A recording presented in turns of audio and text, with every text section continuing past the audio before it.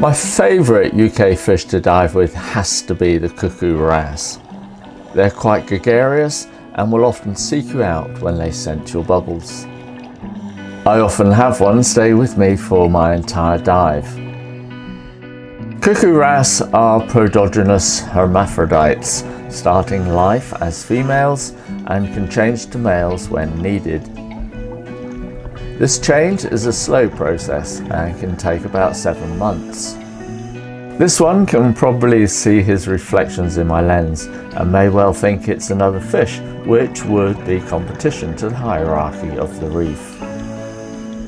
The female is orangey black with white spots on her back, and the male has orange and electric blue colouring. There is usually one dominant male in an area, and when he dies, the most senior female will become male and take his place. The male builds a nest of seaweed where the female will lay up to 1,000 eggs in late spring.